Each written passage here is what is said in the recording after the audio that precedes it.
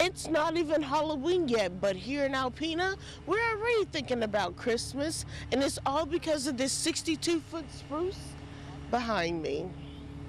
Over 200 people gathered outside of the Cotto family's house to witness something grand, the harvesting of the 33rd official Christmas tree that will stand tall in front of the state capitol in Lansing this year.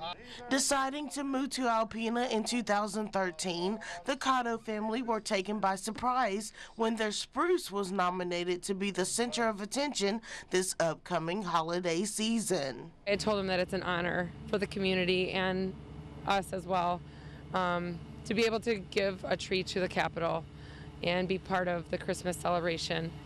This is the second time Alpena has been put on the map for a Christmas tree. The last time was in the 80s.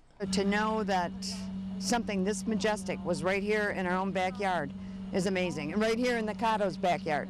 Aller says she can't wait to look out her window at the Capitol to see the finished decorations. I can't wait to see this in front of the Capitol. Where my office is, I'm going to have an absolutely amazing view of this. Senator Jim Stama says he's excited to see what colors the new Christmas tree will have. I always like the red, white, blue, and then maybe some green as well.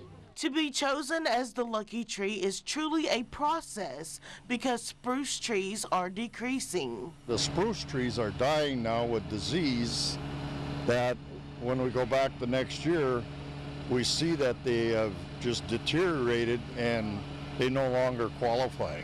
So it's something that it's an ongoing project to just keep looking for new trees that we can put on the list. The light-up ceremony and to honor the 50-year-old tree will be held in Lansing, the state capital, on November 16th. For WBKB News, I'm Star Khan.